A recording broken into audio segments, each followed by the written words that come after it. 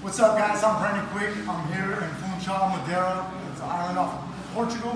I'm here at KnuckleHeads MMA with my man Simon Shaw. He runs the BQuick JiuJitsu affiliate, and we're going to do a technique video. We're going to combine some Dogfight and Mookie techniques into a cow catcher. Okay? So besides getting into all the half guard stuff, let's just say I already got myself into half guard. Okay?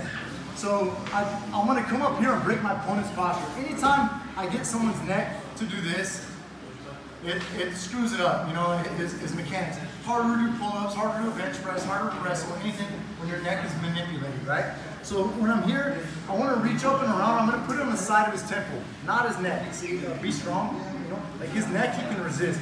But up here, this breaks his posture. He starts to go over already. As soon as I do this, I have space right now, so I already start grabbing the neck.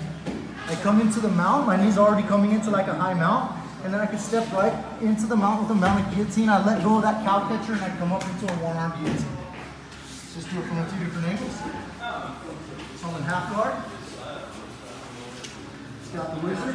We're battling here. I can be on my foot, I can be on my knees, whatever. We're not going to do all that. I'm going to show the core movement here. Back of my hand on the temple. Pulling him over. As soon as he goes down, I'm grabbing his neck, sliding into the mount. My hand's coming higher to hide it.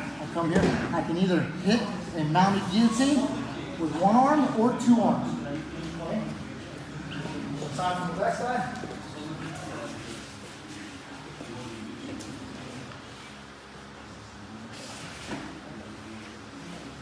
I want to get a mounted guillotine, I grab.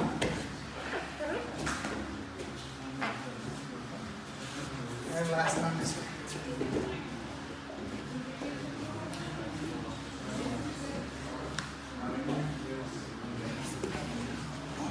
So if I wanted to do the mounted guillotine, I can let go of the cow catcher, connect my hand, bring my elbow over his shoulder, cross my ankles, lift my head up, and he's tacking. This is combining Dogfight, the Mookie, cow catcher. You're an awesome guy. Stop, yeah.